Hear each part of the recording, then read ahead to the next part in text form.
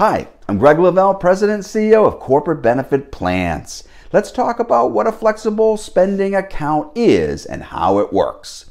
A flexible spending account, or FSA, is a type of savings account that provides the account holder with a specific tax advantage.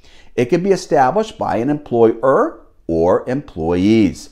The account allows you to contribute a portion of your regular earnings. Employers can also contribute to the employee's account.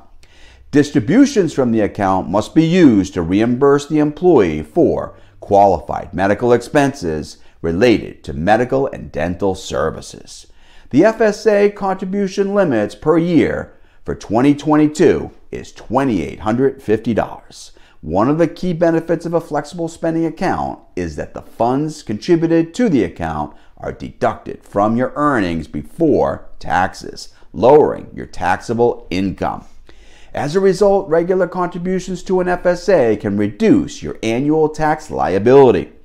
Another type of FSA is a dependent care flexible spending account, a DCFSA, which is used to pay for child care expenses for children aged 12 and under, and can also be used to pay for the care of qualifying adults, including spouses who cannot care for themselves and meet specific IRS guidelines.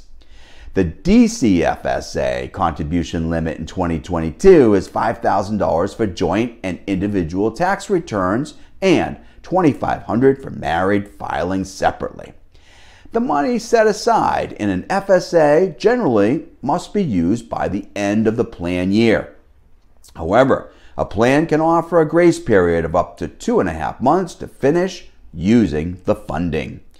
If that option is not taken, a plan may allow you to roll up over $550 per year of unused funds from your account. At the end of the grace period, any funds that remain in your FSA are lost.